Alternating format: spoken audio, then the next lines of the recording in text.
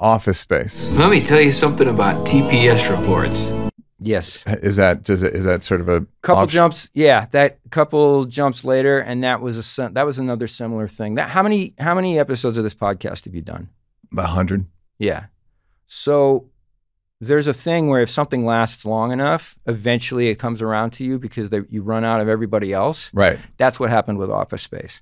Mike Judge had this movie, never done a live action movie, wrote it, wanted to do it. Fox, he was making Fox $1 bazillion on King of the Hill. They wanted to keep him happy. They wanted to let him make this movie. They had two diametrically opposed ideas of what a movie was and what the movie should be.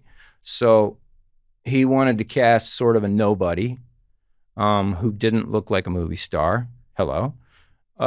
Fox wanted to cast like a movie star. And those two circles did not intersect anywhere in the Venn diagram. They didn't. Yeah. So they saw probably every male actor in Hollywood, and one side or the other said, no, that's not the guy. No, that's not the guy. No, that's not the guy. No, that's not the guy.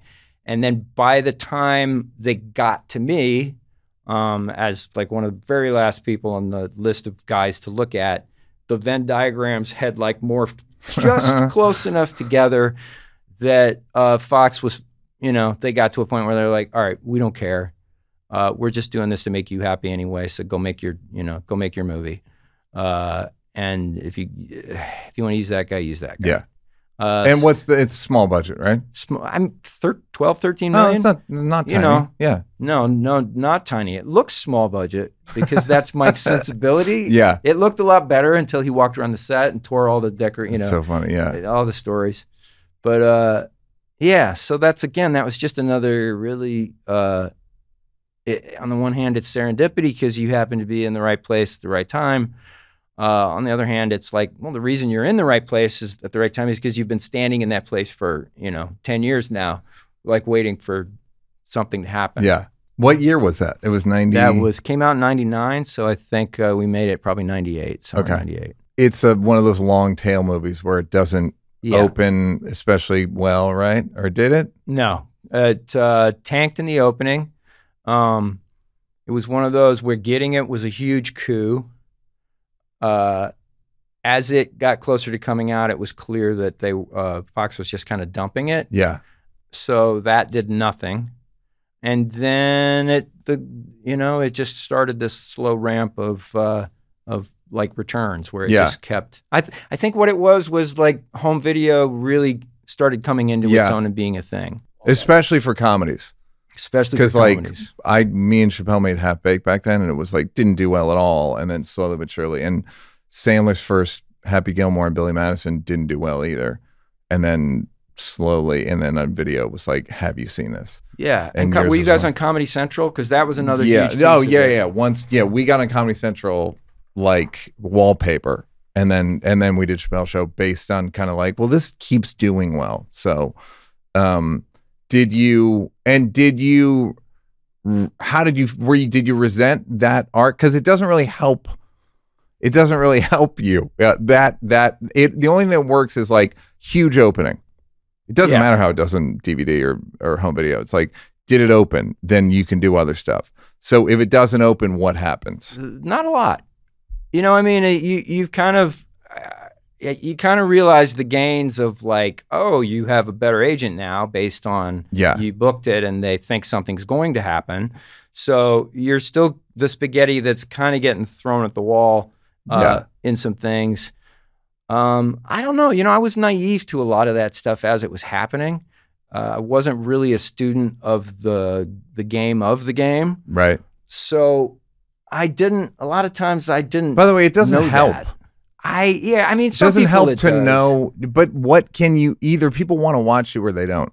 Sure. So I think like knowing where to packaging and all that stuff is kind of like, Yeah. No, I just mean like the mogul part of it of like this, and I can leverage that into this. And I was just kind of a little oblivious to it. I was amazed when I saw the movie because I thought it was really good. Yeah. And I hadn't expected it to be good based on what it seemed like the fact that they were dumping at it. I was like, I guess it must not have worked. Yeah.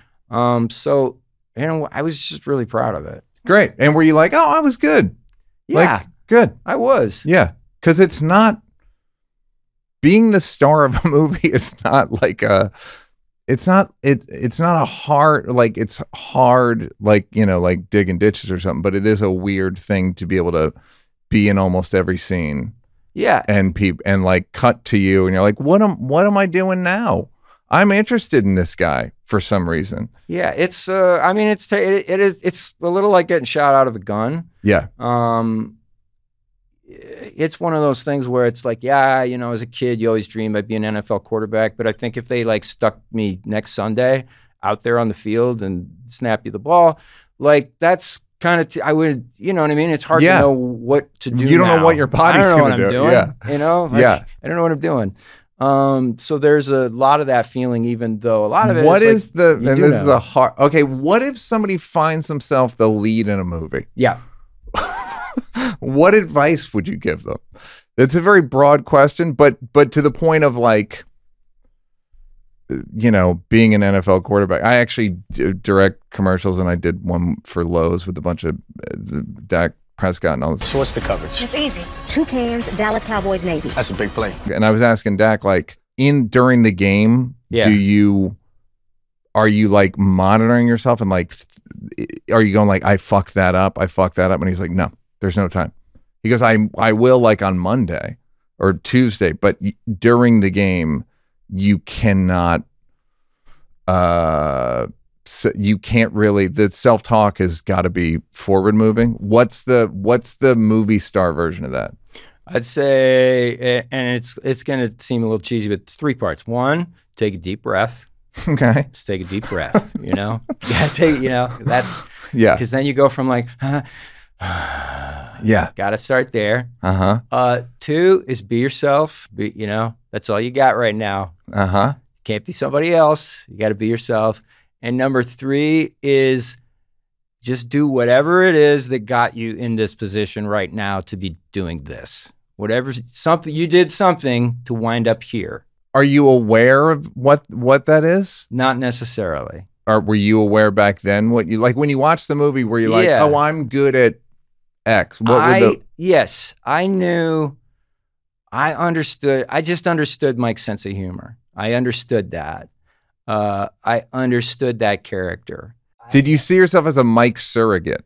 Meaning like, I'm representing... No, sometimes I have. But Mike's background was like completely... Like Mike was a bass player. Mike was... Right, yeah. I had done, you know, like I was a computer guy, so I understood a little bit of software engineering, but he'd actually like been a software engineer.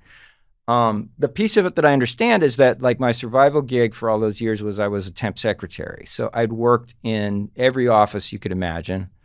I'd worked in law firms. I'd worked in like insurance firms. I'd worked for, you know, I did mail at university. So like I understood that in a way. And I just also understood that like that humor of nothing works and everything.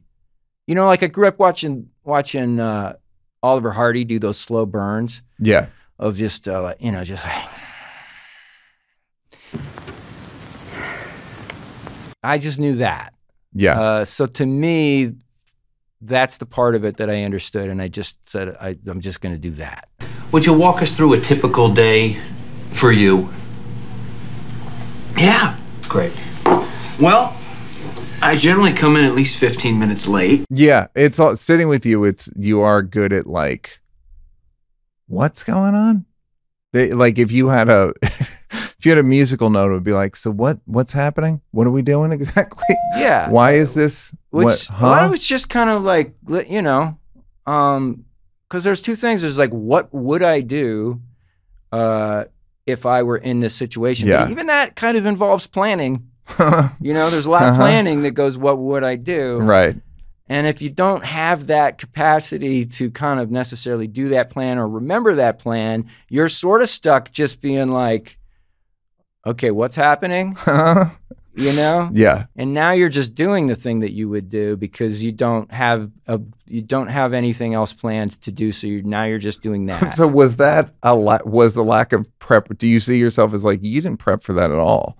Or was it, in it, like you would judge it, except it worked. Yeah, I had a lot of things like preparation, the kind of preparation that like I think it takes to write a novel or Outlining an outline. Yeah, an outline and time management and da da da da da. The only two things that have ever allowed me to, and I can deep dive, but the only two things that have ever powered it are curiosity, like, oh, what's this? And I'm going to spend 10 hours like trying to understand that while people are, yelling at me that I'm late for something, or just sheer panic because something's due in an hour and a half and I forgot to do it. Hey, did you like that? Did you like that? Yeah, did you like it though? You want more? Don't want to work? Would rather watch videos of me grab-assing with people? First of all, go up here to subscribe